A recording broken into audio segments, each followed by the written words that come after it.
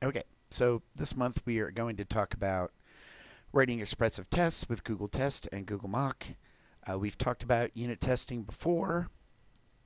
We'll give a brief overview of unit testing, and we won't go into tons of detail about Google Test. We will concentrate more on Google Mock. So, so what is a unit test? Just briefly, a unit test exercises a system in isolation.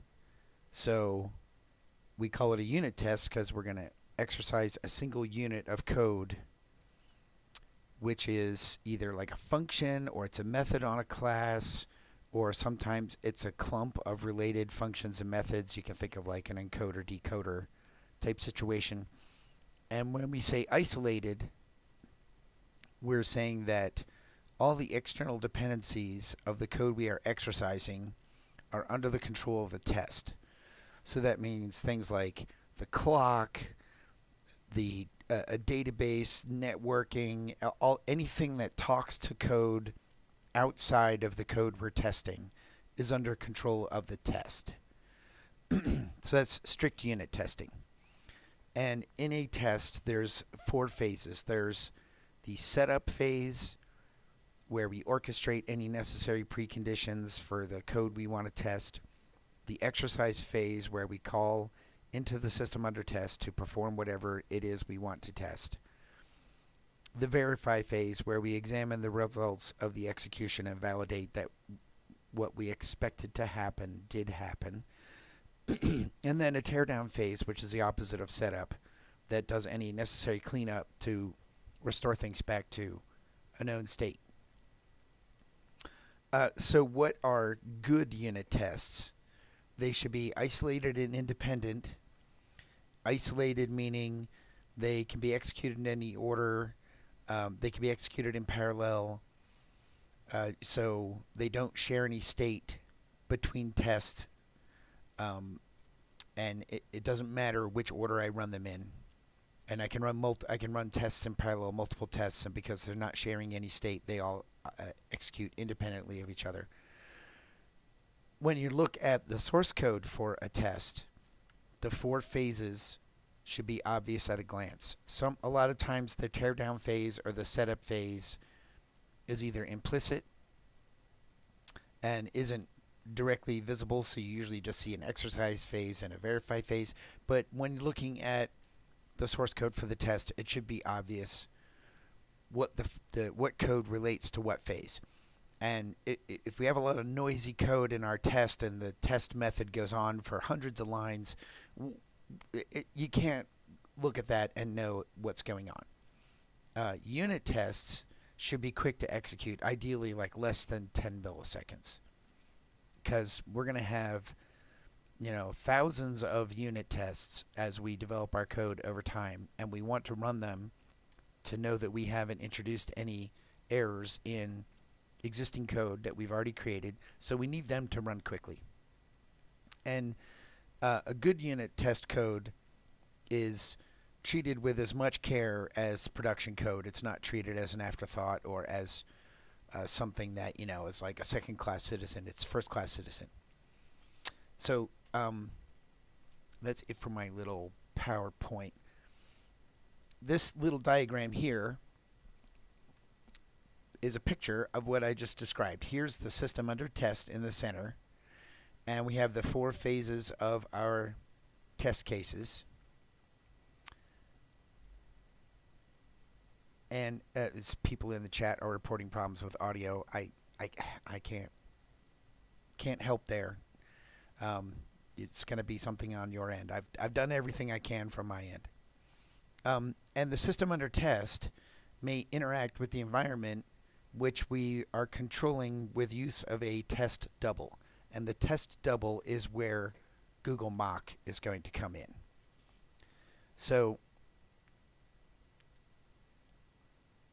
Google Test is what we use for the setup, the exercise, the verify, the teardown. Google Mock is what we use for the collaborators of our system under test. The Google Test documentation has a good user's guide It has a good reference, a bunch of reference sections down here. The testing reference, the mocking reference, the assertion reference, the matchers reference, actions, and so on. We'll go into this in a little bit more. This documentation has incrementally gotten better over time, and I'd say it's pretty complete right now, although some of the details are kind of glossed over pretty quickly. If you've done testing before in other frameworks or in other languages, then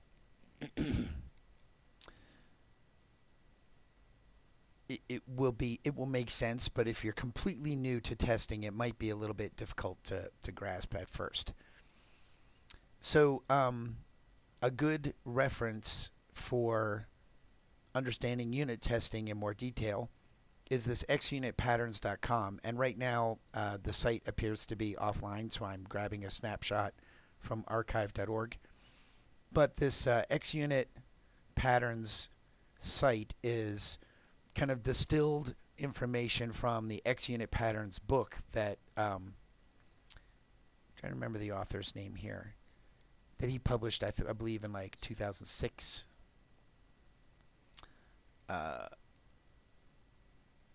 Yes, he doesn't have his name on the text, only in the picture there. It's Gerard Marzius or something like that. I'm sorry, I'm not pronouncing his name correctly.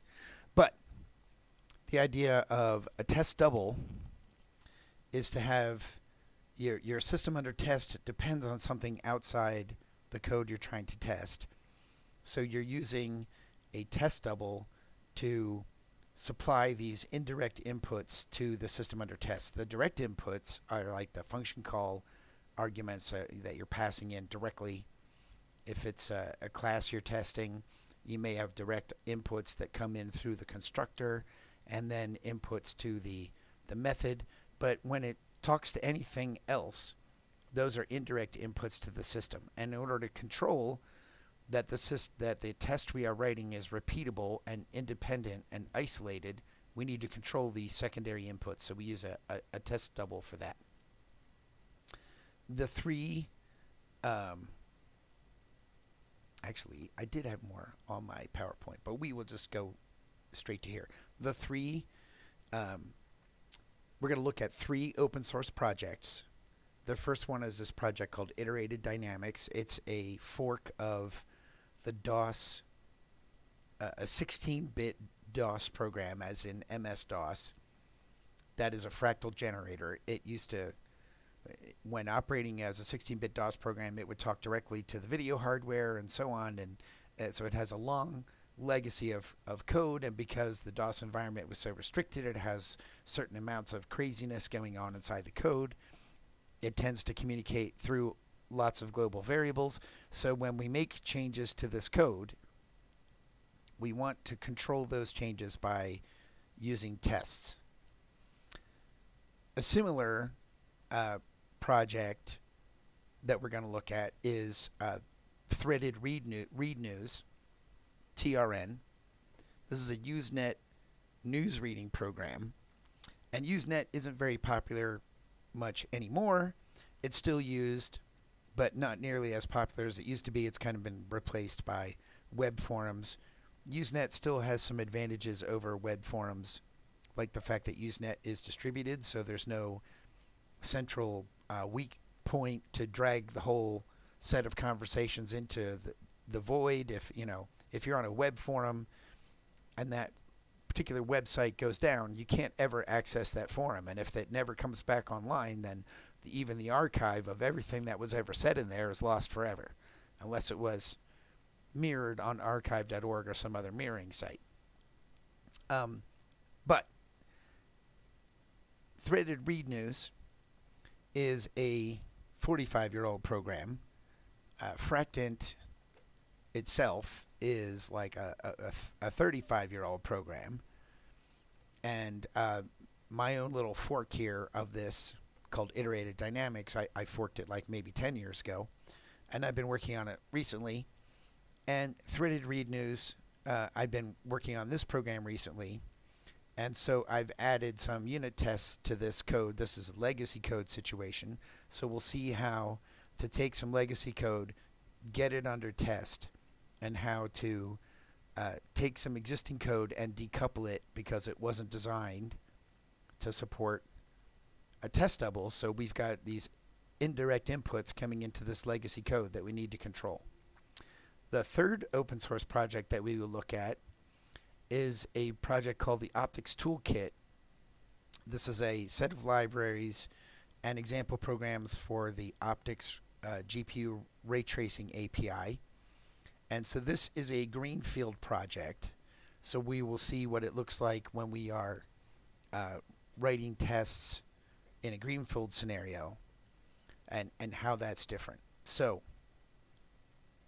back here to the first thing we need to do, if we go to our little bullet list of stuff we were going to talk about, the very first thing is, how do I get some code isolated so that I can test it at all?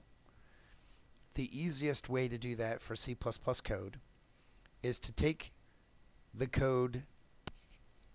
So in these legacy code bases, I don't have libraries. The code is not organized into a library. It's just organized as, here's an executable, and it's built from all these source files. So the first thing you want to do is to take your code and see if you can extract a library from your executable so that you can write a test executable that links against the library, and then your application also links against that library. So here I will show you, here's a GitHub change where I did exactly that. I've got a CMake build for this code. This is for iterated dynamics. This is the change set where I extracted, I had a library, I had an executable called ID for iterated dynamics, and I'm going to extract a library from that executable. So let's expand the context of this change a little bit more so we can see. So previously, in CMake terms, I had add executable, and then I just had all the source files listed to go be compiled and linked into that executable. So what I do is I'm going to extract out just the main. So for a C++ program, that's a console program. The entry point is main. We're going to take the guts of the original main, put that in another function, and then we're going to have our new main call that new function. So this new source file, main.cpp, is just going to call into the extracted main, and all the other source files and header files are going to be part of this library instead of part of an executable. And then I will take all my compile options that I had previously set on the executable. They'll be set on the library. Here's my renaming of the main function so that I can call it, so that this code there's a bunch of source code in here. If we expand this down, there's a bunch of junk that happens inside main. If we want to test that, we can't have it in main. We need to have it in some other function that we can call. So the easiest thing to do is just to rename that function and leave the rest of it alone, and then write yourself a new main that just delegates to the previous function, the previous version of main that's now been renamed. And because this is I have a Windows application here, there's WinMain, right? WinMain is the entry point for a Windows application, and it's calling that renamed main function from the library. So if you do all that, now you've got everything moved into a library instead of an executable. And if here's the this is a commit of the code that's much later than this commit that we saw here that's extracting the library. This was done February 19th, so it was done a while ago.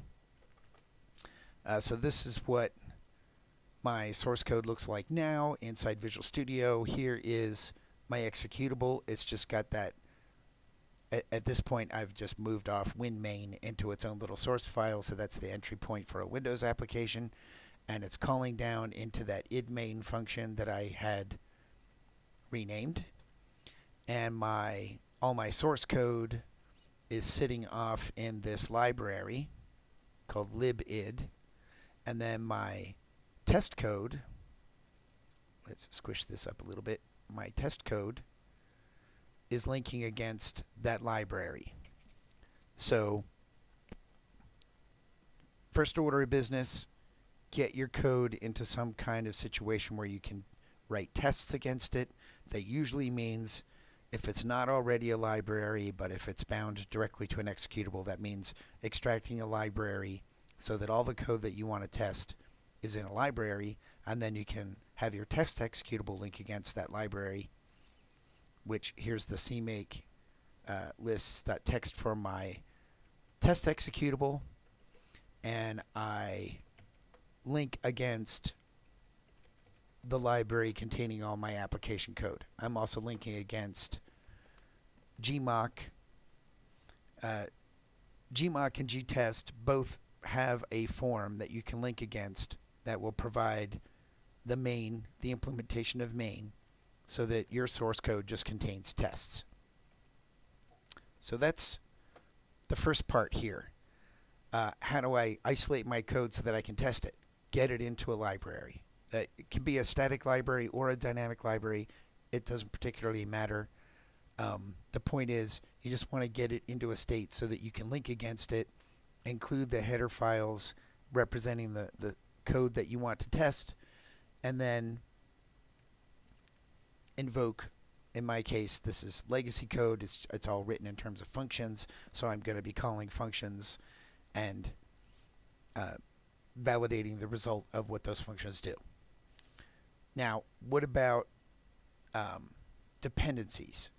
So an interesting, we'll look at two ways of doing it. First, we're looking at how to decouple some code from a dependency using a runtime decoupling technique by adding a function overload. So if we look at, if we go back over here and look at trn,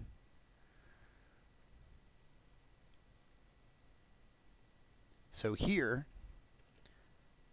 in trn they have these strings that get interpolated, and in their interpolation syntax, if you have % open curly brace, let's make this a little bigger. If you have % open curly brace and then a name and then close curly brace, trn will take that name and look it up as an environment variable, and then take the value of the environment variable and replace the curly brace expression with the value of the environment variable.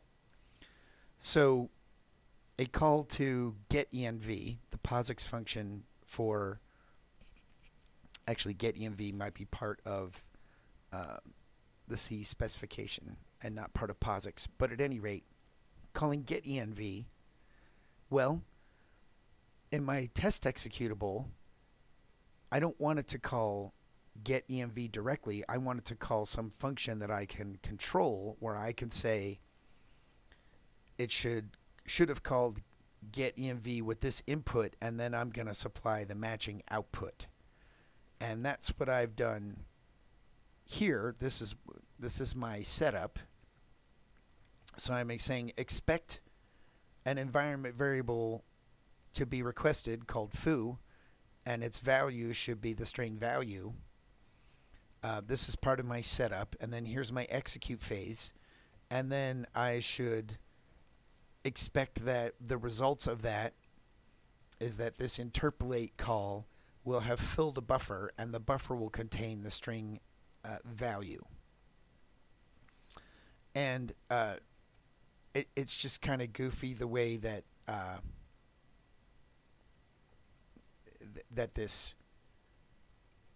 the way this function works is it returns a pointer past, to the end. So the character pointed to by the return value should be a null character. Now, how are we orchestrating this? Well, this MENV is a member of my class. Now, let me back up a second and talk about, what's going on here with Google Test.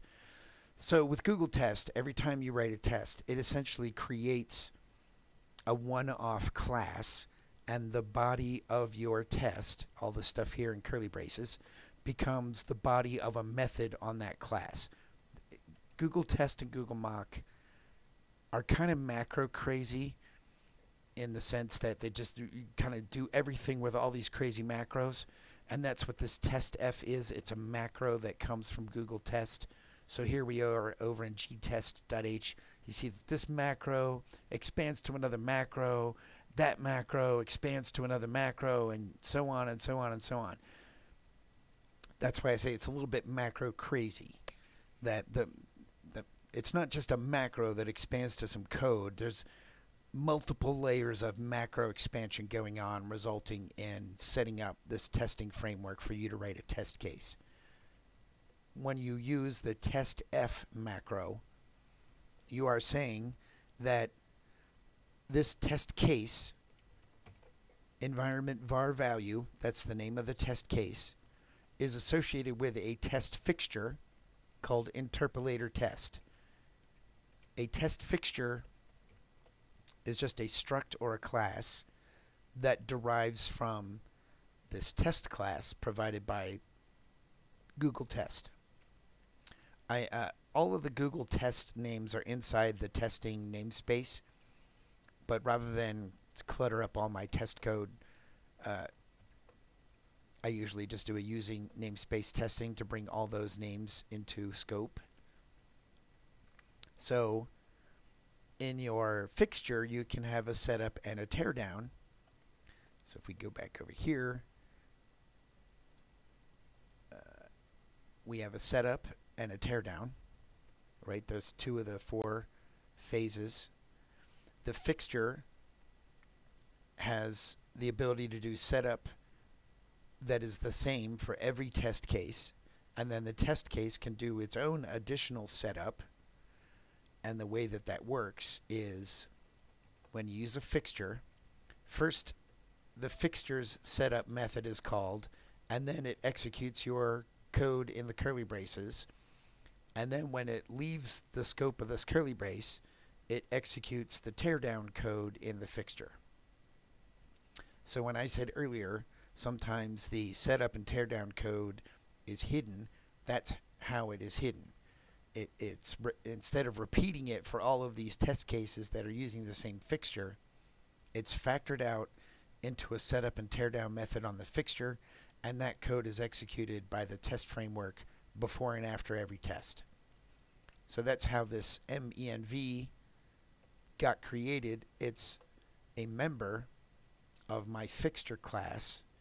So the fixture class is constructed, the setup method on the fixture is invoked, then the test body is invoked, and then the teardown method is invoked, and then the instance of the test fixture is destroyed. So every time you run a test, a class is created, the setup method on that class is called, the body of the test case is executed, then the teardown method is called, and then the class instance is destroyed. So every time we run a test, all these variables are recreated from scratch. Sometimes, like I've done here, initializing this plain old data type along to 6421, sometimes that initialization is all you need. Other times you need to do more elaborate things in the setup. And in this case, that is what I am doing. I'm doing a bunch of environment variable mucking, and I am doing a bunch of function calls into TRN to initialize all of the TRN global state, so that when I call my test case, TRN has already been initialized properly and configured for me to run my test case, and then I have to rip everything down in the teardown. And instead of repeating all this code for every test case, it's factored out into the fixture. Now, this environment class it is a mock. So we'll look at the base class first, this mock environment. This thing has some helper methods, and it has a data member in it called getter. Now this thing is a mock function, and you might say, like, what is going on here? It seems like there's a lot of extra indirection going on, and that's true. So the way that I have decoupled this code from calling getEnv directly is I have a stood function that takes a constant character string and returns a character string. And that is the signature of getEnv. And if I supply a non-empty stood function to this set environment as an argument to set environment, so if that thing's non-empty, it will capture it in a static variable. Otherwise, it will use the regular getEnv function from, it's from stdlib.h. On Windows, this is where it's coming from. I think it's always part of stdlib.h, getEnv. So, my mock environment is using a mock function to replace getEnv. My production code is going to call through that mock, and that allows me to intercept those calls to get something from the environment. So this is a dynamic substitution that I'm making because I'm calling this function to install, here in the setup, in the constructor for this mock, I am calling this function to set, it's essentially a global variable. It's a static, but it has a setter. So I'm using my mock function to set that static so that when the production code essentially calls getEnv, it calls it through a wrapper function. But when it calls that, it'll call through my mock. So if you have a stood function, you can use a mock function to mock it. And on a mock, you are setting expectations. So this code is kind of noisy, which is why I've pulled it out into a separate class. There's not really any way to get away from the noise of configuring mocks with Google Mock. It's just the style that they've chosen. So first, another macro, expect call. This is how we configure an expectation on a mock object. The mock object we are configuring is this first argument that in my case is called getter. We're gonna configure on a mock function. Because a mock function is not a class, we're not mocking a method, we're mocking the function call operator on this stood function, right? So stood function is a class that has a function call operator. So we are going to say that the function call operator should be called, and in this case we have a single argument to our function, and I'm using what's called a matcher to match against the argument of the actual call. So I'm configuring an expectation. The expectation will be in place when I call to my system under test, which makes the actual calls. The actual calls provide arguments. Those arguments are matched against these matching expressions to select the appropriate expectation to do something in response to a matching call. So in my case, the argument, because it's a C-style string, I'm saying that the argument should be C-style string equal to whatever this value is in name. And if this call that I expect to happen is matched according to all the matchers for all the function arguments, then we will do something. And what we will do is one time only, we will return this value as the return value of the function. So if this were a function that returned void, I wouldn't necessarily have to do something in the to supply a return value. But in this case, it's a getter. It's going to get a value from the environment. So I'm saying expect a call on the getter. The name should be string equal to whatever this value here is, this variable name. And then if that matches, one time only, it will return the value. So this is noisy, lots of parentheses, and there's a const cast in there, yada yada. So by encapsulating that into my own helper method on my mock environment class, that makes it easier. If you go back here to the interpolator test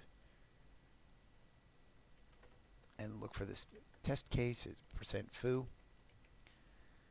It makes it easier for me to say, yeah, I expect somebody to ask for this environment variable foo, and when they do, give them this value, the string value. So that's me setting up my mock stand-in for the getEnv function. And I'm going to invoke the system under test, which is this interpolate function. And if we drill into it, that is just a convenience wrapper in my test fixture. So this is a utility method on my test fixture that is supplying boilerplate arguments to the actual system under test. That is this function called doInterp. You notice it takes a pointer to a C-style buffer and a size and a C-style string that represents the pattern to be interpolated. There's so-called stop characters, and there's an additional argument that I am just supplying null pointer here. If we drill into doInterp, we see that it is a long legacy code function that has, let's see, it's got a big switch on the characters in the pattern, and that whole thing is inside an if, and that whole thing is inside a while. And each one of these cases has lots of ifs and other kinds of additional, sometimes there's additional switch in there. And there's all kinds of stuff going on inside here. So this is high cyclomatic complexity code that's doing all kinds of things. We're not even to the end of it yet. It's going on for hundreds of lines of code. Oh, finally we're all the way down at the end, and it freed up a bunch of temporary buffers that it created along the way, and then finally returning the place where it left off, interpolating stuff from this string. And now you know why. Go back to our test case. Now you know why I had this assert saying the return value should point to a null character. Excuse me, a null character.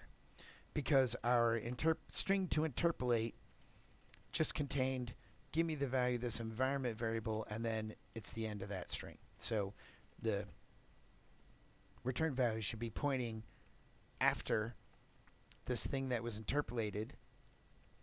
It interpolated it into our buffer, which, I'm holding it as a stood string, but, this is a way to get at it.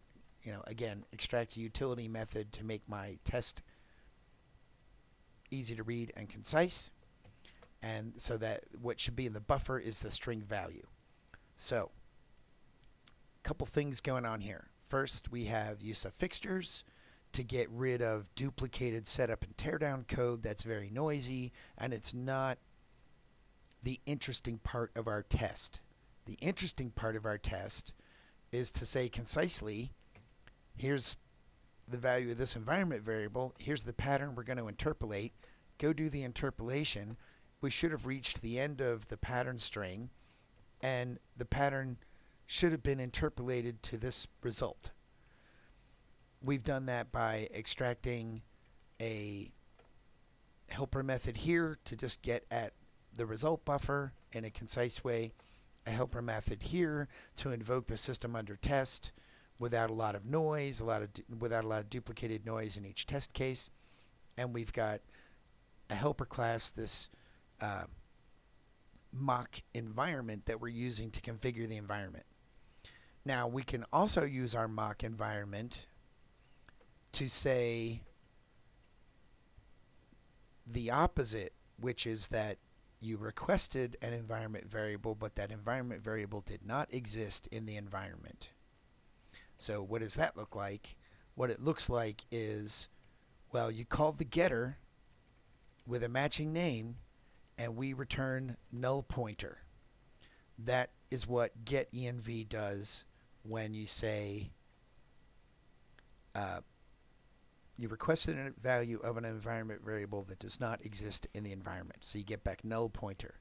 So in our interpolation case, test case, this curly brace interpreter, the curly brace interpolation for environment variables in TRN has a special syntax to supply a default value for the environment variable when it is not set.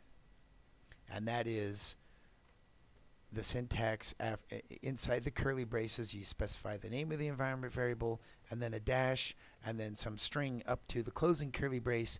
And if the environment variable is not set, it supplies the value of the string after the dash as the default value. So again, we say interpolating that pattern should have consumed the entire string, and the value of the interpolation should be this string not set. And as you might guess from that big switch statement, there's a lot of different things that can be interpolated in the TRN program. It uses all this interpolation to allow you to have a template for a message that you're going to post, and the template is filled with all these magic percent strings, and then the percent strings expand into values grabbed from the environment or from the article that you're replying to, or for other purposes like the name of the news group or the number of the articles in the news group and so on. There's many different things that can be interpolated. So to validate that all this interpolation works correctly, this is what we did. And by going through all this interpolation,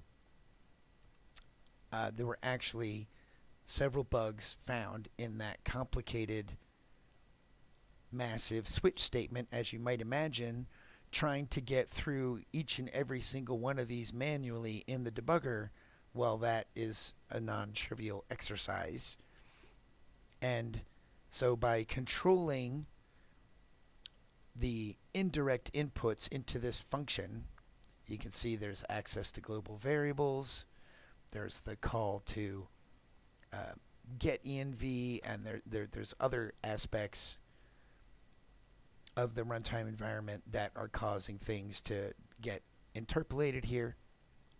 By controlling all those indirect inputs, we can get the code under fixed circumstances so that when we interpolate one of these patterns, we get a reliable and dependable result out.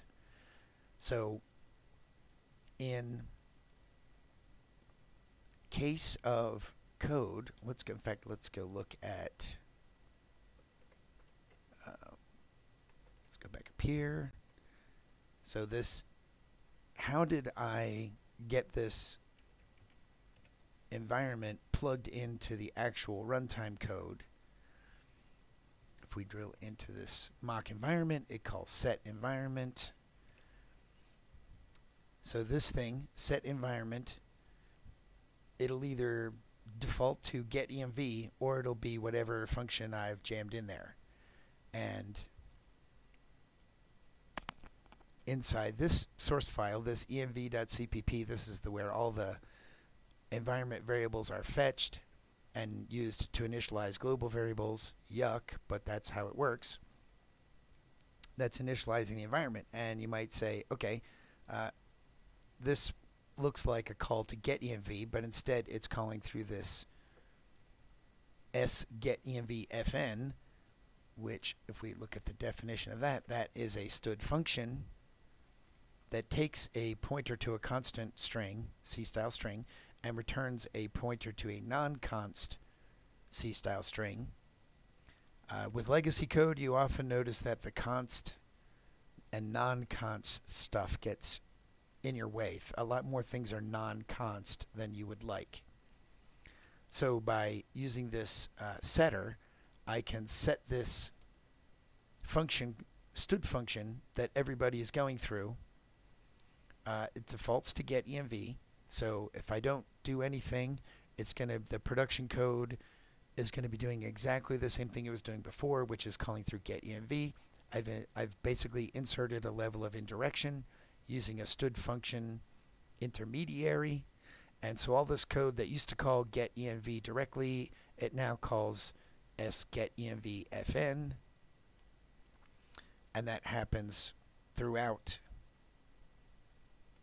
any place that I'm, it turns out all the environment variable stuff is localized to this one file. So by just doing it in this one file, I've got control of everything. Now, what if you don't want to put in a dynamic level of indirection, but you want to do things statically? For whatever reason, you can't insert stood function, or you don't like the idea of this extra runtime overhead. I mean, I would say just always measure it before you determine that the overhead is too much. Chances are it's not even going to show up on any kind of performance trace. This get env stuff is only happening when this application is initialized, and that's not the slow inner loop of this application. However, it's handy to know multiple ways of decoupling things. Here I've decoupled it by changing what used to be get env calls, and now they're calls to something else. They're calls to this stood function that is initialized to get env. However, sometimes you want to decouple things statically and not dynamically. So what does, and that means, I mean, a stood function is kind of a poor man's way of doing dynamic polymorphism, right? It's not through inheritance, but it's through an abstraction mechanism that gives you a dynamically changeable point so that all the calls are redirected somewhere else. So what if you want to do it statically? So now I'm in iterated dynamics. I've switched projects. Let's look at this production code that I want to test. So iterated dynamics, being a fork of a 16-bit DOS program. In a 16-bit DOS program, there's no GUI framework or anything like that for you to invoke. So every application tended to roll its own user interface system to abstract out repeated user interface operations.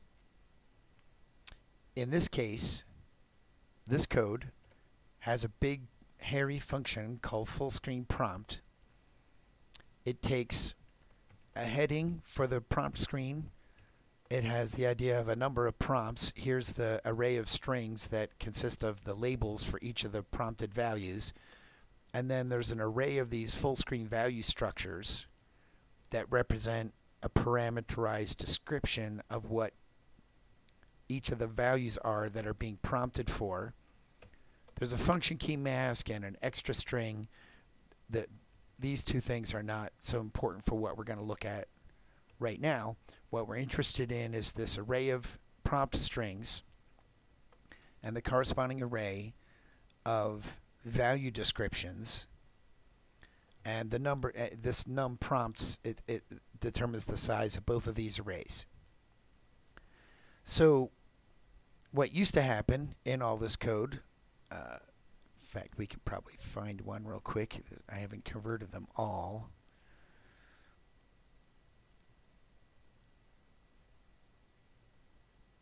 Yeah. So what would happen is you would declare these arrays. So an array of pointers to strings, or an array of pointers to strings, and an array of corresponding value descriptors.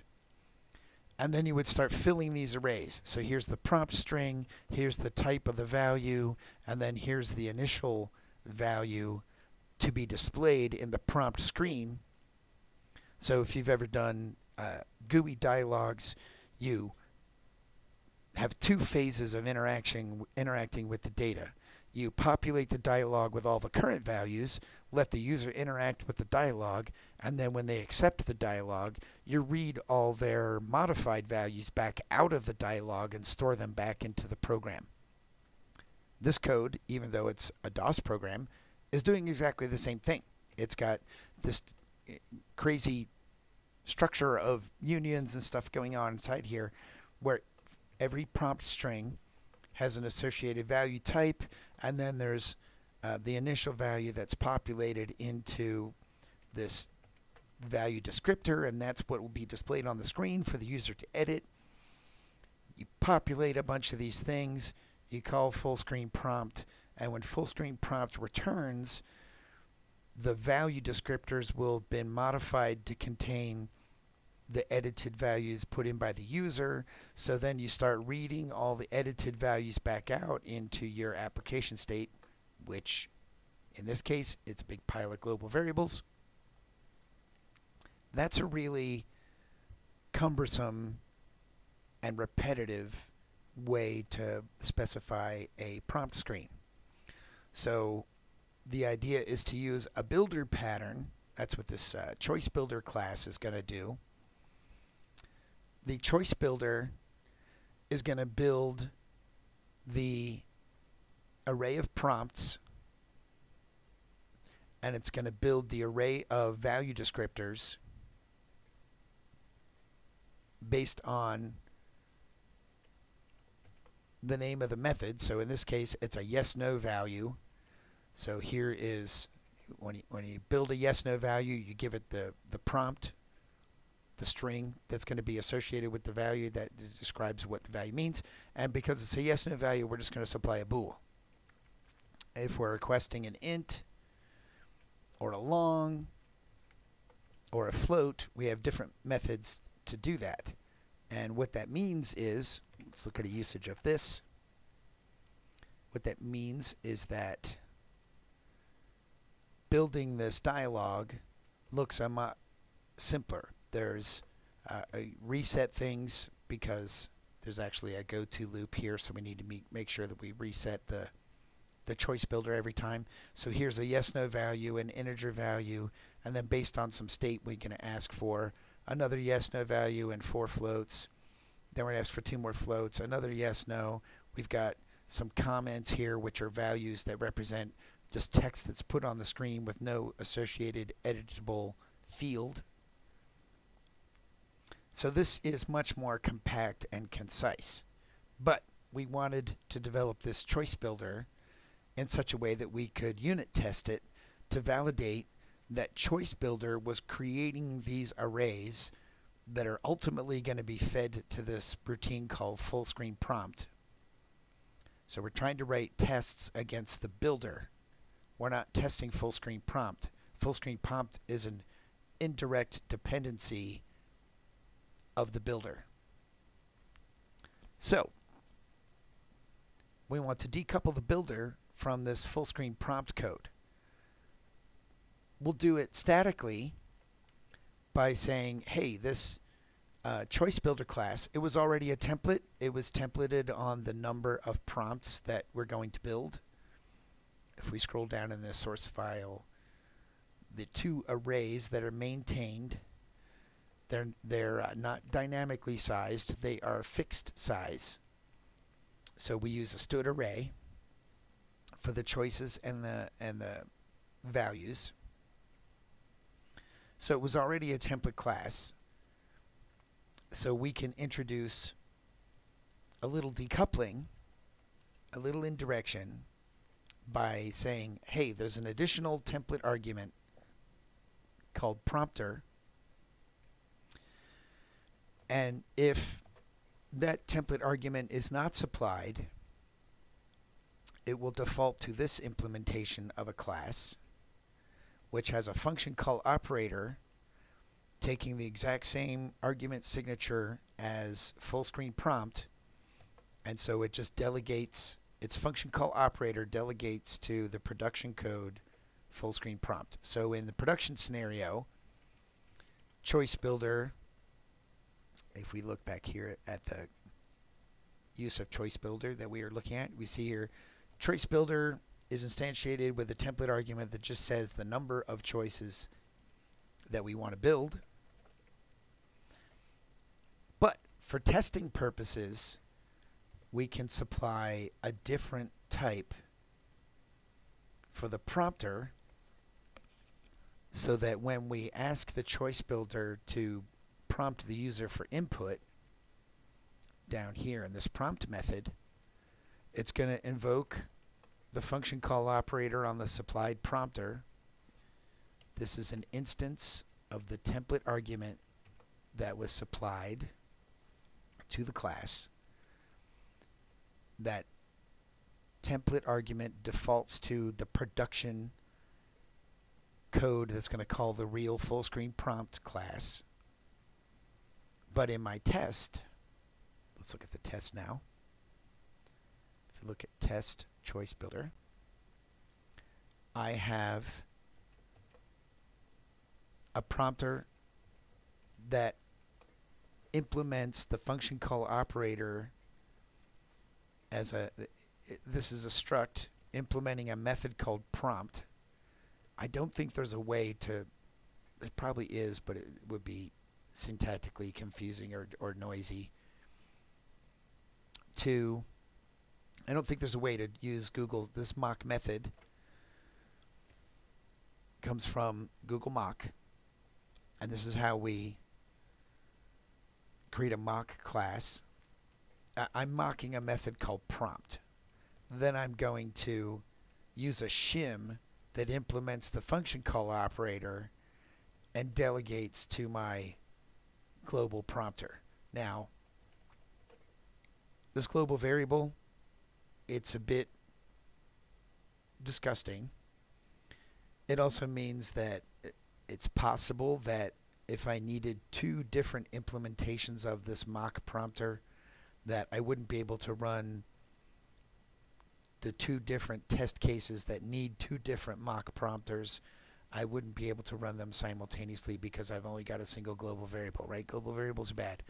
But when you're statically decoupling, you have to decouple through static things. If you need to have this static resolve into multiple dynamic instances, you can do that by putting some kind of a lookup in here, or you maybe construct this, you register a bunch of identifiers. You can always add an extra level of indirection to solve a problem. It hasn't been a problem for these test cases because they're basically so simple. So even if they're running in parallel, using the same prompter is fine. So I've got this shim that implements the function call operator. And the shim is the extra template parameter to my builder. So what happens is this choice builder creates an instance of this template argument as its prompter, and my prompter has a function call operator. I suppose I could have put this virtual method, the mock method, inside here. It gets more complicated because, see, this shim is constructed by the choice builder. So things get interesting if you want to put this mock method inside the shim. But at any rate, the shim is how I am statically decoupling my system under test from the full screen prompt function, which I'm mocking. So what does that look like? Again, I've extracted a utility method in my test fixture. So these are fixture-oriented tests. And this test choice builder prompting is the fixture. Here's my utility method. It says, expect to call on the prompter with a call to the prompt method with these arguments. And if that happens, it will one time only return this value, which happens to be the key code of a key that was pressed to satisfy the dialog, whether it's return, enter, or escape to cancel the dialog. I'm using matchers here. Underscore is a matcher that matches anything. If you supply a value that is has to match that value directly. So I'm using a constant here, so that has to match directly, and then 2 more wildcards at the end. And then I have these things. And as you might tell from the fact that they are underscore snake case, they are not matchers provided by GMock. GMock, if we just go back here really quick, if we go to Google Test Users Guide and you go down to the matchers, there's a whole bunch of matchers that are supplied by GMock for various scenarios. Always consult those to make sure that you are not reinventing the wheel by writing your own matcher. In my case, I have these 2 arrays. I have one array that's an array of strings, and I have another array that has these crazy value descriptors inside there. And when I say expect choice value, like I did in my test, like down here. So here I constructed my choice builder with a static polymorphism mock injected. And then I'm saying there should be a choice value where this is the choice string, and then this is some description of the value that should have been used. I'm going to call a yes no, the yes no on the builder. I'm going to call prompt on the builder to build a yes no field and then prompt for it, and then I expect that there should be one value in this count method, returns the number of things that I've built into it. So there should be one thing built into it because that's all I did before I prompted. So this has yes no thing is a predicate that I am building as a lambda. This gets kind of involved. Let's look at it this way. Let's go this top down. So in GMock, you supply matchers for the arguments. I've got 2 custom matchers that I've written called hasChoice and hasValue. Let's look at the hasChoice one. It's going to be simpler because it's just taking the string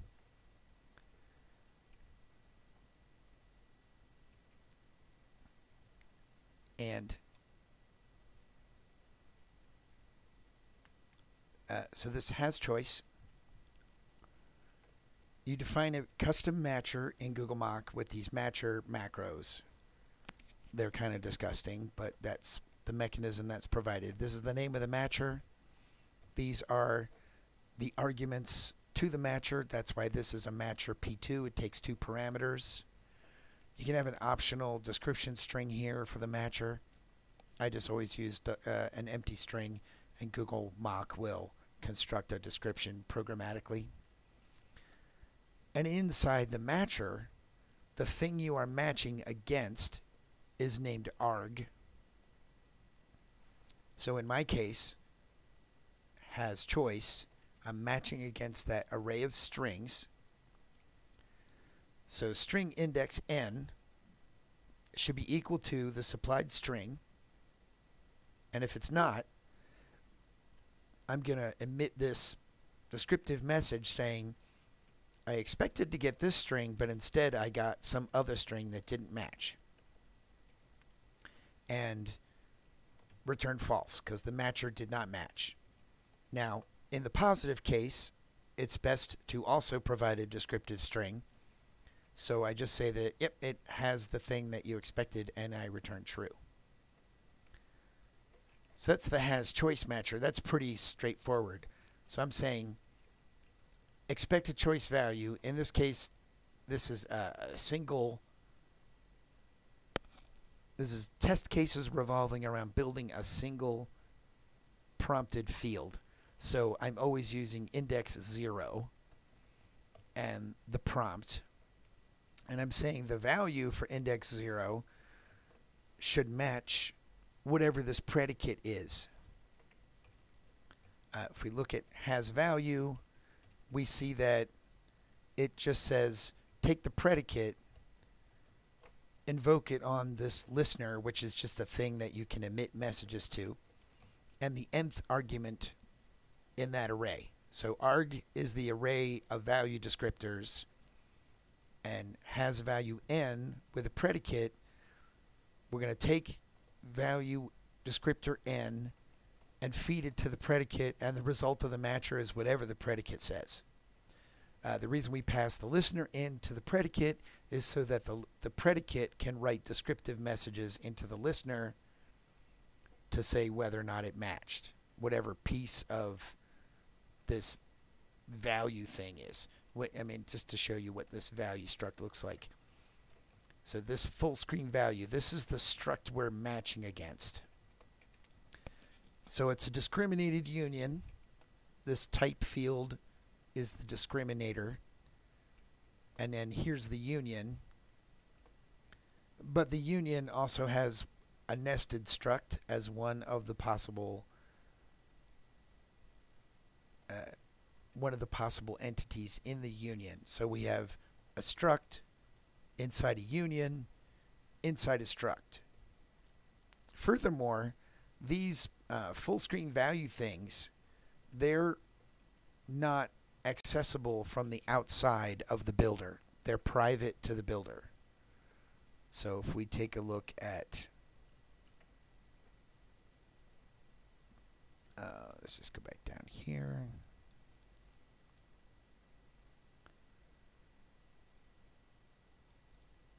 Way down here. If you look at choice builder, the arrays are private. So we can't just access them from outside in our test. But what we can do is write a matcher that allows, so when we call prompt on the builder, it will call prompt on the prompter, and it will pass those arrays as arguments to the prompter. And if we have a mock prompter, we can intercept those arguments. We can write a matcher against the arguments. The matcher, if it matches, then our expected call will succeed. If the matcher does not match, the expected call will not be satisfied. And when mock objects are torn down, they fail or succeed the test based on whether or not all their expectations were met or not. So it's kind of a roundabout way to get at things. But we'll look at an even worse example when we look at our third project. But let's finish off here with this, how this has value works. So this takes a predicate. The thing I don't like about Google matchers, writing custom matchers, is this arg and the arguments to this macro, they end up being templated types in the implementation. When we expand this big matcher P2 thing, it expands into a giant template class with another nested template class inside. And so these types become inferred by template deduction, template argument deduction, which means it's difficult for you to understand, like, what exactly is the type of this thing without referring to the context in which it's used, which I'm not particularly a fan of. So what I did is I have this full screen predicate, and that is a customization of this listener predicate. A listener predicate is a stood function. The function takes a pointer to a match result listener. That's this result underscore listener thing that we've been seeing in this code in these matcher macros. Result underscore listener is a name that's brought into scope by the matcher P2 macro. So that's why it has to be called that. Here I can call this whatever I want because this is my signature. So a listener predicate is a thing that takes a listener and some value of type T, and it returns a bool. So a listener predicate on this full screen values struct. This struct is our crazy discriminated union where one of the members of the union is a nested struct. So we're going to write predicates on that thing. And that's what a full screen value predicate is. And that is what is accepted as an argument to this expect choice value helper function that I've written in my fixture. So if we go back and look at where that is invoked, here's a simple example that, when I call the comment method on the builder, it should have built a corresponding choice string that matches the supplied string that was the argument to the comment method. And the value descriptor will have a type field that's equal to the asterisk character. So this is my little predicate, has type. And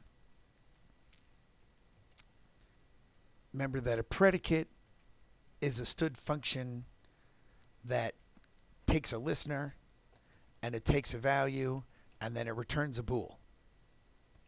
So this has type function is a factory function that constructs predicates. The predicates are lambdas. The argument to has type is bound into the lambda so that the lambda can take the type from the value to be matched, this full screen values structure instance that I've called value. So we're going to compare against the field in the struct against the expected type that's bound into the lambda, and if they don't match, then this predicate spits out a message saying, I expected you to give me this, and I got this other thing instead, and the predicate returns false. Otherwise, it says, I got the thing that you expected. So it's kind of elaborate. We have this GMock matcher that we wrote called has value, right? Has value takes a predicate that it applies to the argument. It's actually the nth argument in the array because it's an array of these full screen value structs. It applies the predicate. The predicate is the thing that helps out the matcher to say whether or not the argument, which is complex because it's this discriminated union, it can have a lot of different values. We're going to use the predicates as a way to narrow down what those discriminated unions should contain. Now, you might say, it's great if you're just checking the one field, the type field, but what if it's something more complicated?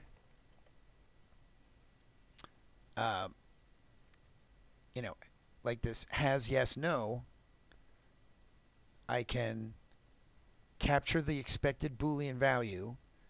I can check the type.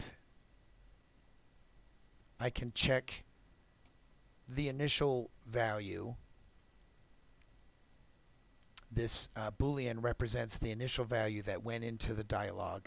not whatever the user might have typed. So this is, we've configured the dialog, we call full screen prompt. We're validating the arguments to full screen prompt. So we're validating the inputs to that function that are configuring the dialog for the user to edit. So these are the initial values that we're validating.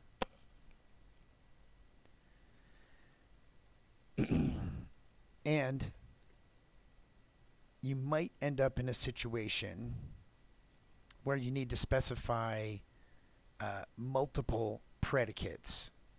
I didn't need to do it here, but you can write a simple combining function like hasAll that combines multiple predicates into a single predicate, and then when the matcher invokes that single predicate, the combining predicate, the single predicate that is applied is a combining predicate that has references to all the other predicates, and it applies the input argument against all of the predicates and builds a compound result saying it either matched all the predicates or maybe it depends on the kind of combiner you write. You can write a combiner that says it has to match all of them, it has to match at least one, or it can match, some number of them. It depends on the complex structure matching that you're trying to do. And we will see an even more complicated structure matching in a moment when we look at this next project. So, custom matchers, they are described in the Google Mock documentation at the very end, and you might have noticed, I said a lot of things that technically might be mentioned in this short piece of text, but they're not necessarily mentioned. It can maybe implied. This documentation here is a little bit terse. But it always helps to work from an example. So all these examples are open source, and you can look at all those examples. Now, one thing I haven't mentioned yet is what happens when a test goes wrong. And the answer is that Google Test will print out a message. Now, your application will almost certainly have custom data types like this full screen value struct, and Google Test will not know how to compare those custom structs by default. So you write comparison operators, operator equal equal, operator not equal, to compare your custom data types in your application. Furthermore, Google Test doesn't know how to pretty print any of those types. So again, you write your own pretty printers by writing either a stream insertion operator, operator less, on a std o stream. Either write a stream insertion operator, which is probably the most recommended, or sometimes it's not feasible to write a stream insertion operator because you're not supposed to define functions in other people's namespaces, and for stream insertion operators to work, they have to be defined in the same namespace where the corresponding value type or corresponding class type has been created. So for instance, you can't write your own stream insertion operator for classes declared in namespace standard because that's technically violating the standard. Only the standard is supposed to define things inside namespace standard, with exceptions listed for user customization points, of which stream insertion operators are not one. So, because argument-dependent lookup won't find those stream insertion operators, Google Test has another mechanism where you can define a print2 function that instead of taking a reference to an OStream, it takes a pointer to an OStream. So if you're having trouble getting your values pretty printed with a stream insertion operator, you can try the print2 function, and Google Test will look for either one of those. I believe it prefers the stream insertion operator if it finds one first. And when all else fails, Google Test will print your blob, your T, as an array of bytes. So you will get something, but it's not very useful to have an array of bytes for your struct, because that array of bytes will include padding bytes, which may be filled with junk or whatever. They're not meaningful values and so on.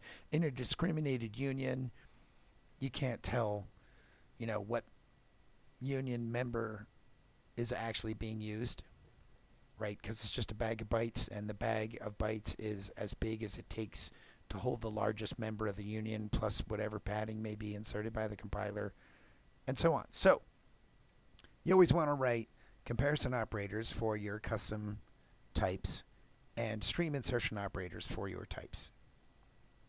So what does that look like? If we go look over it, Optics Toolkit,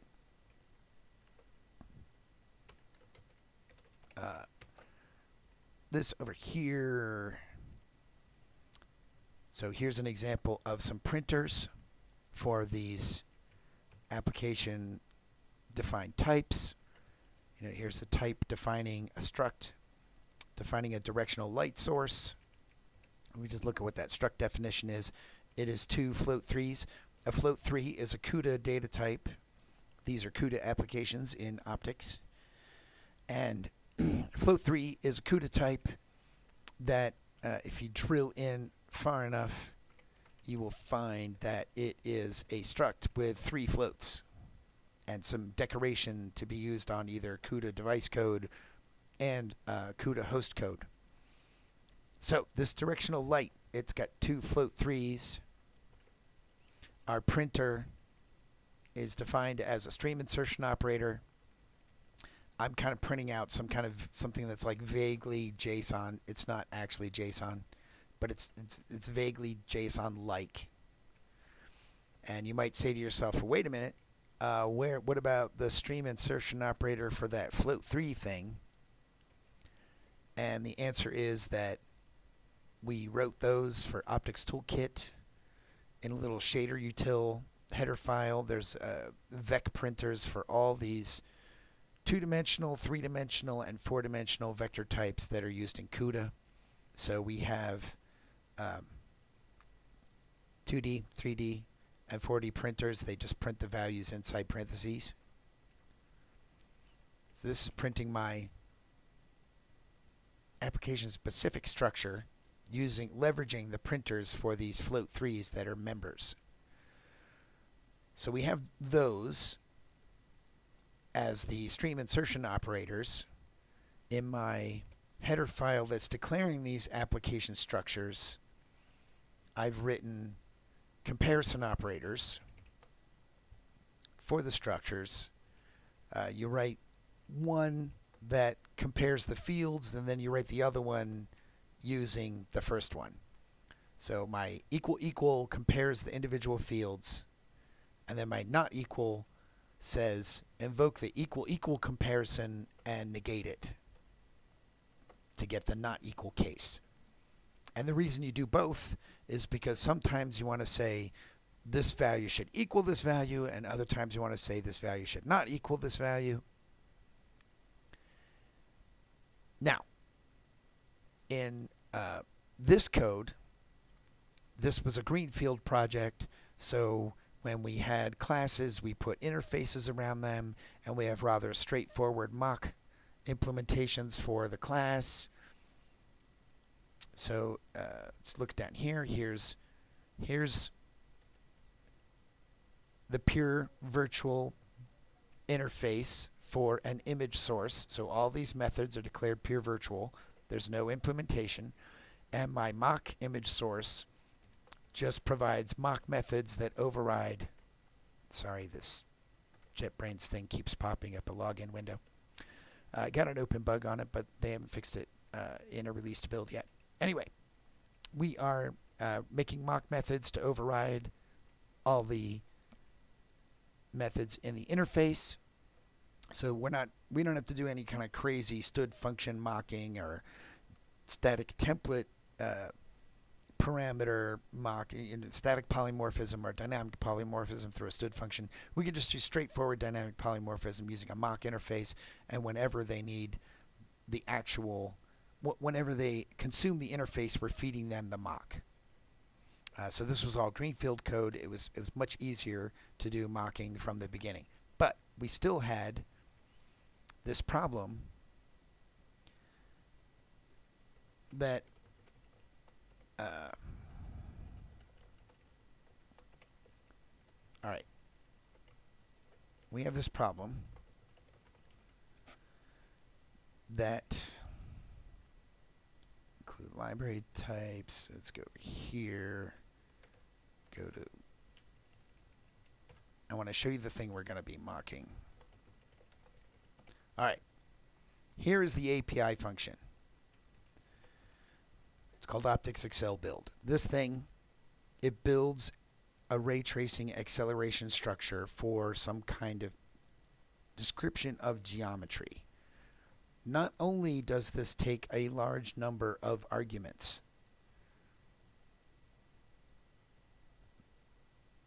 we have pointers to structs, we have an array of build inputs. Some of the inputs represent pointers to device memory, so memory allocated on the GPU.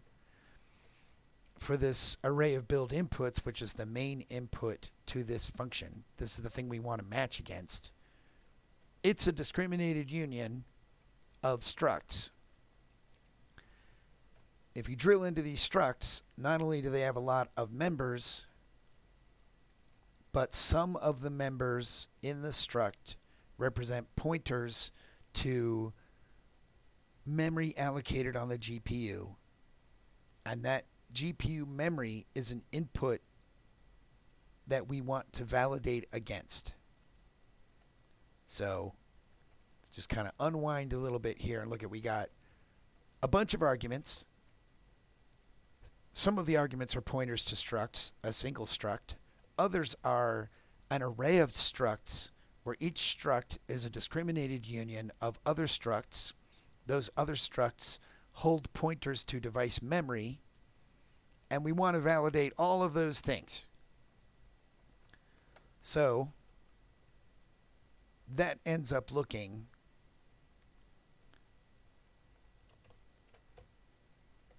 fairly complicated, and we want to do it in an expressive way. So with a suitable amount of matchers and predicates, we can do that. So here, so this test case, we're constructing a triangle acceleration structure for a PLY mesh. A PLY mesh is just a PLY file format that holds geometric entities. So this is all our setup code. This is our execute code. And this is our validation code. And there's additional setup and execute code, setup and teardown code rather, with the fixture. We are using a fixture because we are using test F to define our test case. The fixture is test geometry cache. So what's going on here? I've got these,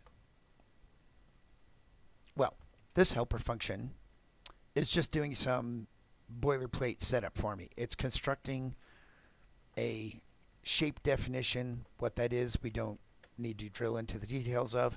And it is constructing a single triangle PLY mesh and giving me the shape definition for that single triangle as a PLY mesh file. Here, I've written a little helper that says what my expected options are. If we go back and look here, we saw that that Optics Excel build options was a pointer to a struct that was passed as an input to this function. We're trying to configure the expected inputs to that function. And the complicated part is specifying this array of build inputs. So that's an array of discriminated unions where the members of the discriminated unions are additional structures, and those additional structures have inputs that are written to the GPU memory before we make the call. So we want to combine a bunch of matchers. We do that with the all of matcher that's written by Google Mock. So this matcher, it comes from GMock matchers.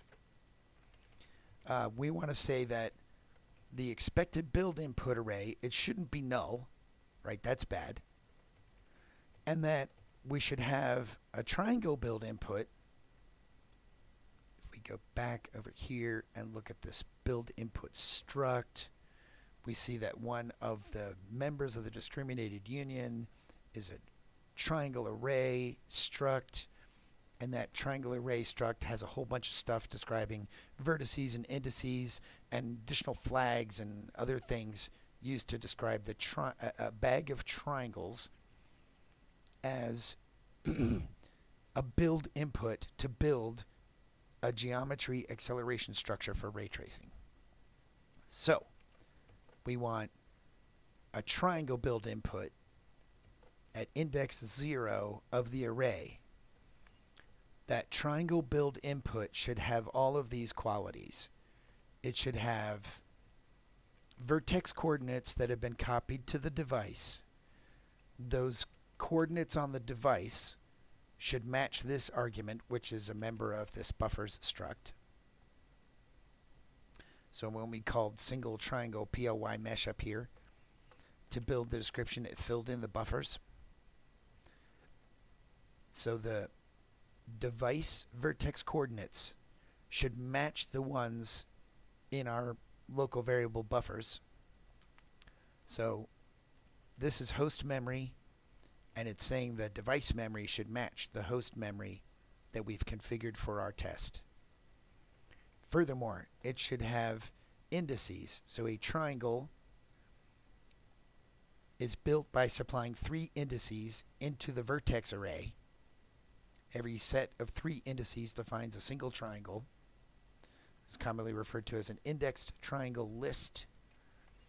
And these array of host indices should match those device indices.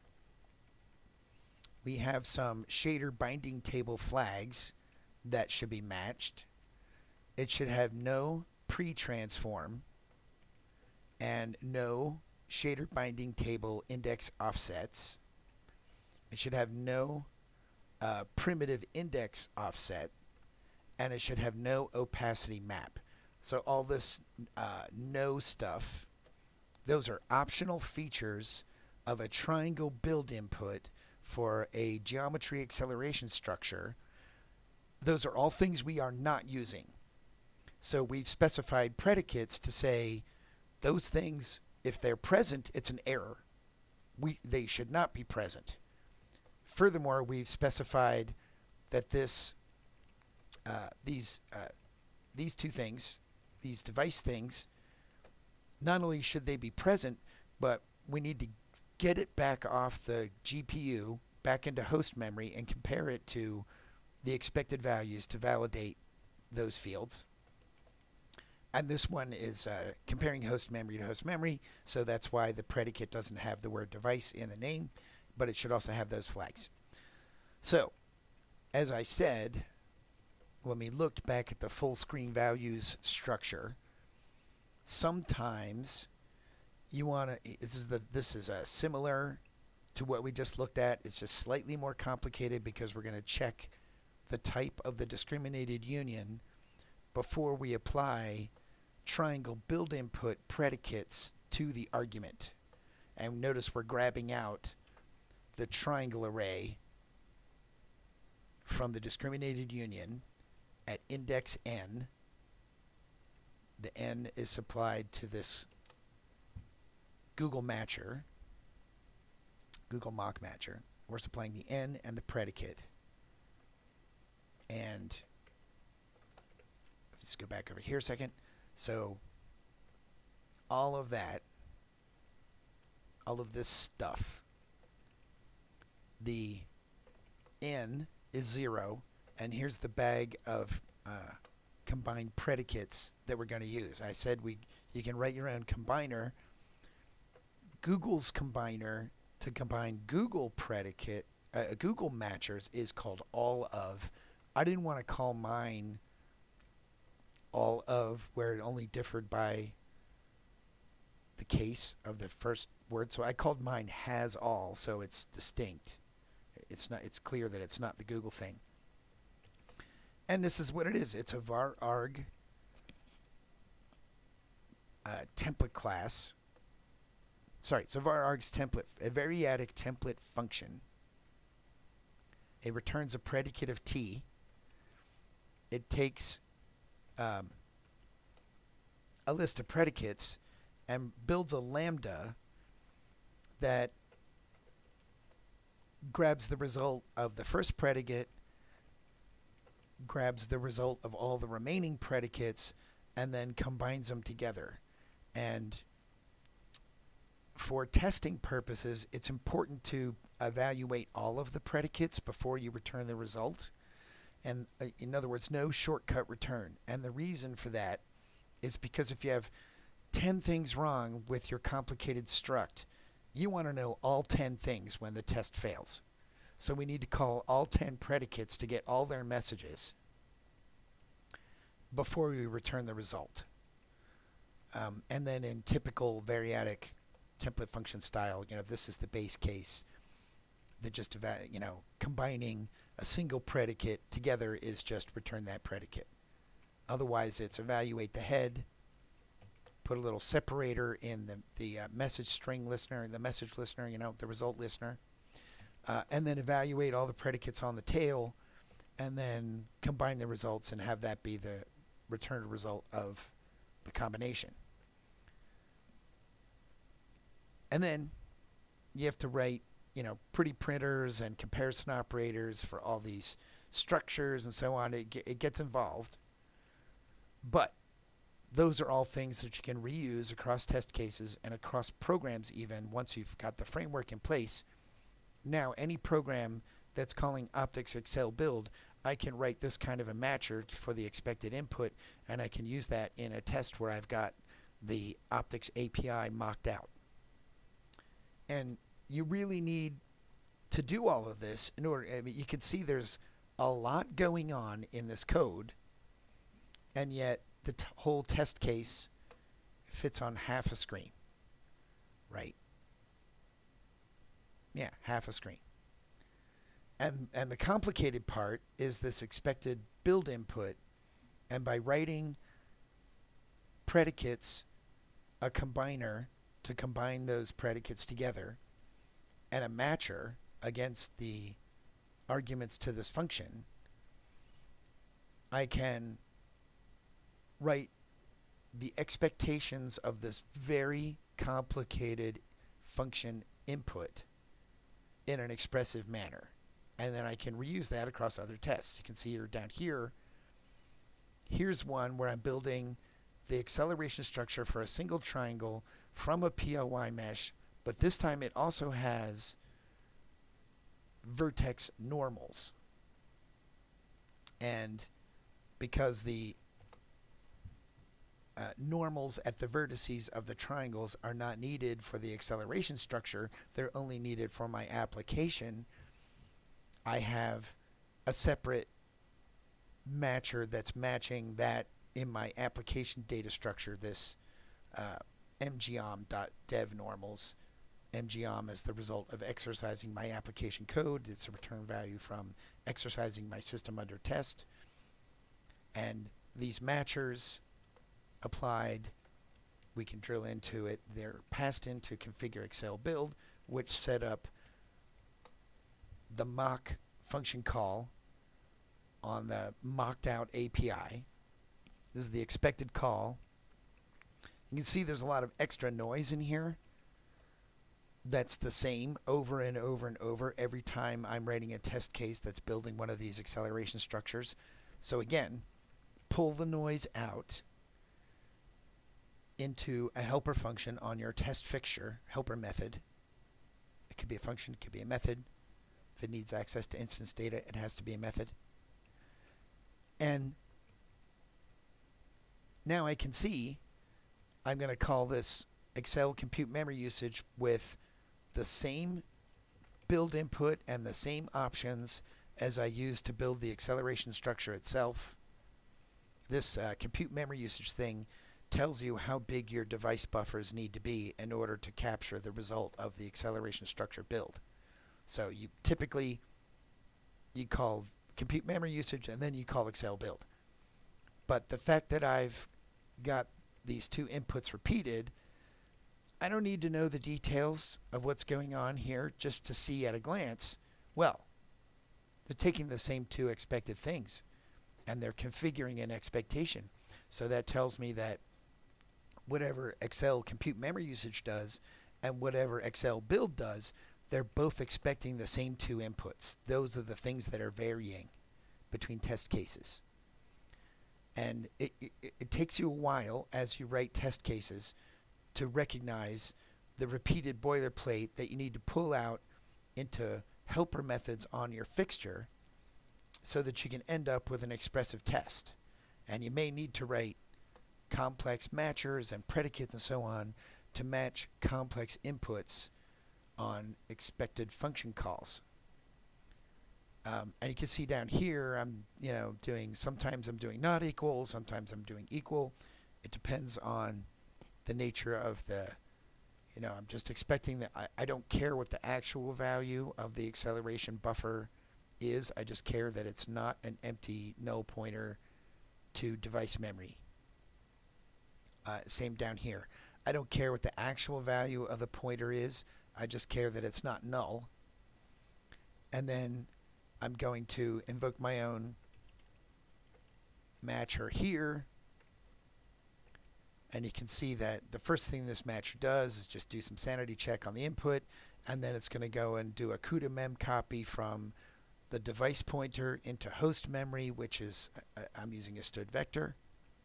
I've resized the vector to have the expected amount. I'm copying the device memory to local host memory into this vector, and then I am going to walk over that vector and compare all the values, building messages as I go if they don't match. And that's what allowed me to have a concise verify section here. Whatever this pointer is, it should be a pointer to device memory that has the same stuff as is in this buffers object that I got when I built the shape. So, all of that. JetBrains, this thing getting a little annoying, but it is what it is. All right. So, that was a lot of talking. You can look at these. All this code is available on GitHub, so you can look at these test cases in more detail. But the bottom line is to get to expressive tests. Let's go back over here. So we talked about using test doubles. Test smells. This XUnit patterns has a lot of really good information. The book is really good. It's language agnostic, so it is advice that is useful no matter what language you're programming in. But there are certain smells that will appear in your test code. The one that we talked about mostly was test code duplication, and we got rid of that by creating fixtures with extracted, duplicated setup and teardown work, and we created helper methods to get rid of duplicated noise in our test cases so that our test cases are more legible, more readable, more understandable at a glance. So when they break, and we go look at that test case, if it breaks, it's going to be like, well, this thing was supposed to be, not null, but it was null. And then we can quickly read this setup code for this test case and say, like, okay, I know what's going on here. It's because I changed this, and now it's causing that not to get, allocated correctly, and so on. And the way you get that expressivity is to create what he calls test utility methods. So we had, setup methods. We had methods, an encapsulation method when we saw that invoking that code to do the interpolation and TRN was really noisy, full of repeated noise, and it wasn't enlightening us to see that noise repeated in every test case. The whole point is we're going to interpolate a string and get a result back. So by pulling that noise into a helper method, even though that method was only one line long, it made our test cases less noisy. It didn't distract us from what was going on. Verification methods, what we looked at was how to push the verification into Google matchers with associated predicates maybe on our complex structs so that we could write expressive matching against the expected inputs to functions that are on interfaces that we have mocked. And the cleanup method that, we saw that when we had some teardown code in the fixture. Now, one thing that I haven't mentioned yet, and it's more like CMake boilerplate. Let's take a look here. So here we are. We're back in iterated dynamics.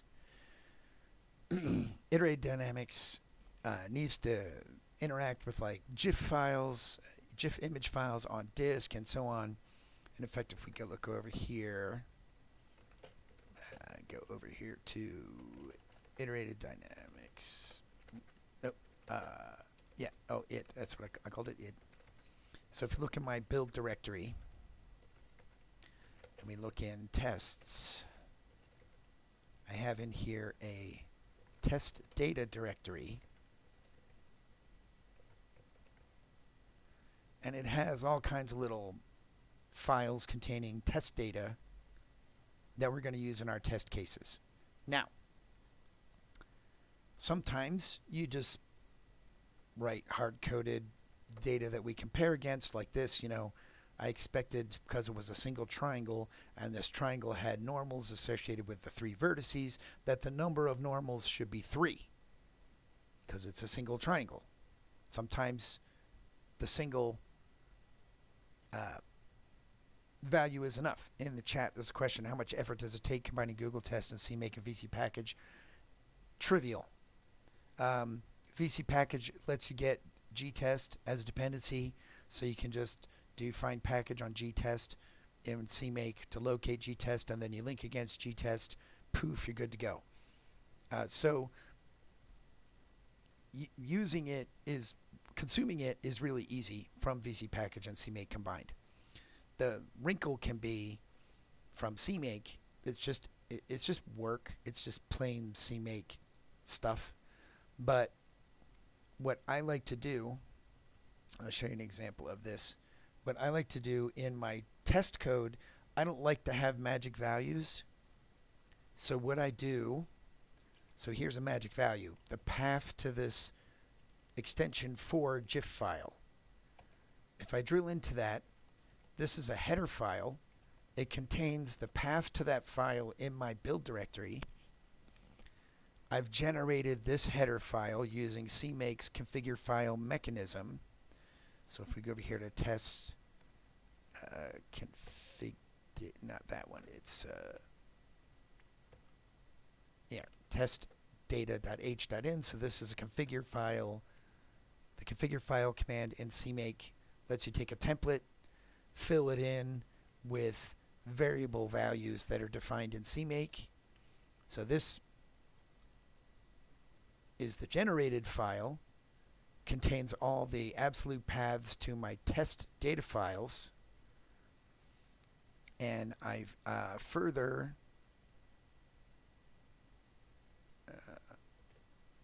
I did additional data configuration. Again, this is all in GitHub, so you can look at the iterated dynamics code on GitHub to see how this is all working. But basically the idea is I pulled out all my configuration stuff into a CMake script. The CMake script sets all the values of these variables, calls configure file to generate the necessary header files and other things that are used at runtime.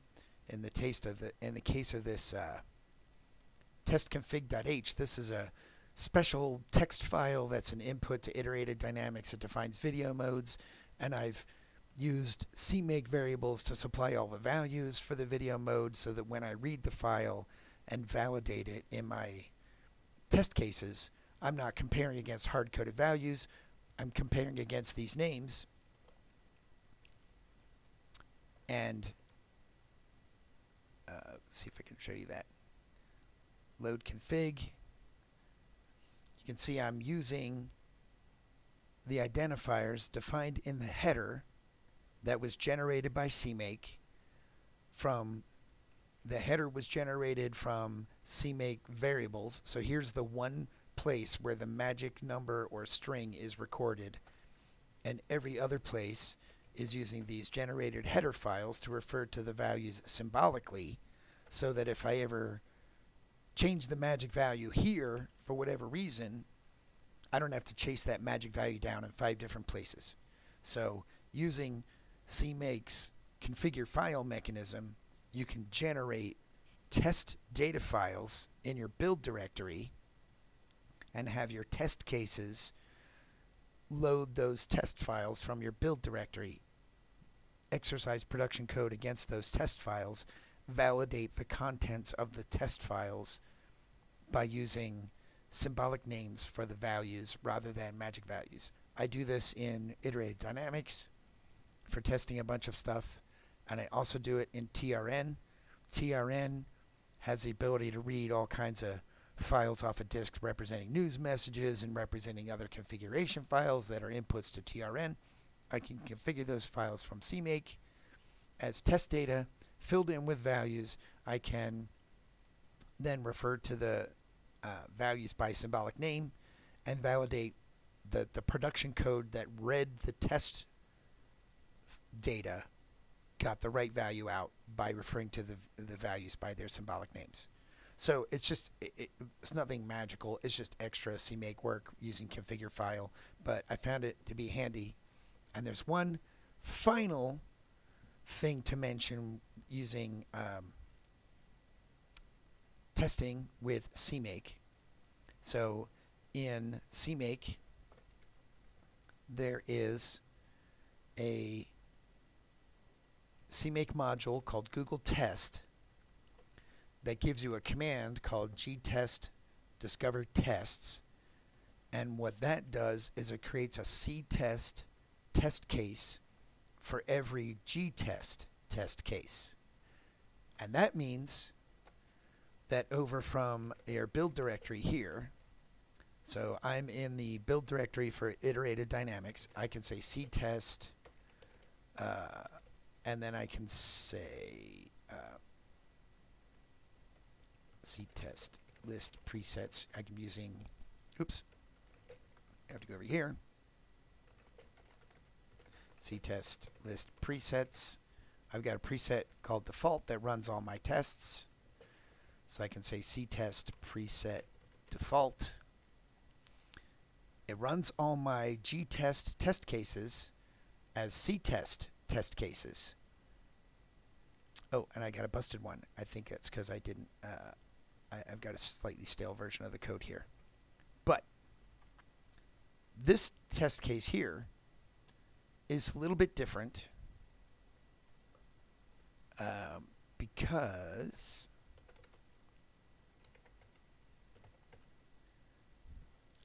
that one is, I've got this image test, and when you define a test with CTest, you can only give a single command, but sometimes you want to do multiple commands. In my case, I want to run the fractal renderer, generate an image, and then run an image comparison tool against the generated image and a reference image. So what I've done in order to make this happen is I write a CMake script. The CMake script runs my executable to generate an image, it does a little file system manipulation, and then it runs my image comparison tool. Over here, my CTest command is to run CMake, define a bunch of variables from my script, and then invoke with -p that script. So sometimes it comes up on Stack Overflow and whatnot. People say, I want to add a CTest test that does more than one command. Well, you can't do it directly from CTest's add test command because it only takes a single command. So what you do is what I've done. You make a CMake script that does the multiple commands, and you pass in whatever you need as defined variables to your CMake script. So that's the last little kind of trick up my sleeve that's being used in these repositories. We do this. I'm doing it here in iterated dynamics. Over in Optics Toolkit, we also do that. So if we go back up here to Optics Toolkit, you can see I have my build directory and my source directory. And if I say ctest preset vc pack, this is my preset name. And then I say run all the ones with the let's just do it this way. Just run all the ones with the label image. These are all image-based tests where it ran some program and generated an image and then did an image-based compare on the result against a reference image. I think I did that right. Needed to be lowercase image. Sorry. So yeah, it's taking a little bit longer now because it's running these applications, generating an image file, and then doing an image-based compare against the result with some reference image. So that comes up about how can I run multiple commands with CTest. It's just kind of, it's not GTest specific, but if you do that trick, let's get back over here. GTest discover tests. That gets all your GTest test cases as CTest test cases, so you can get CTest to drive everything. We have almost 1,000 unit tests and integration tests combined in Optics Toolkit. I got a couple hundred over in Iterated Dynamics and maybe 100 or so over in TRN. Okay, so wow, that was a lot of talking, but we looked at 3 different projects. We looked at how to do static polymorphism to decouple some production code from a nasty dependency, that full screen prompt function. We looked at dynamic polymorphism using stood function to decouple some production code from a runtime dependency, namely the get env call. And we looked at just using plain old Google Mock classes to mock an interface that's used as a collaborator for production code. That was done in Optics Toolkit. But Optics Toolkit has the additional wrinkle that we wanted to validate very complex inputs to those mocked collaborators. And we did that with custom matchers. And in order to make an expressive combination of predicates, we wrote our own little predicate combiner and a series of predicates to validate individual pieces of these complex structures. And I didn't mention it explicitly, but one of the reasons that I wrote my own predicate combiner and individual predicates is because when validating data on the GPU, I didn't want every single predicate to copy the data from the GPU back to the host. I wanted to do the copy from GPU memory to the host once and then run all the predicates against the data that I'd copied over. And that's not directly available with Google Mock's matcher combiners, the all of, any of, etc. So that's why I had my own predicate mechanism and predicate combination. But the goal is to have a complex test, have a short test body that's expressive and descriptive of what the test is doing without drowning you in details. So, wow, that was pretty long, but I hope that was useful, and we'll see what the YouTube comments are like. Don't forget to like, share, and subscribe.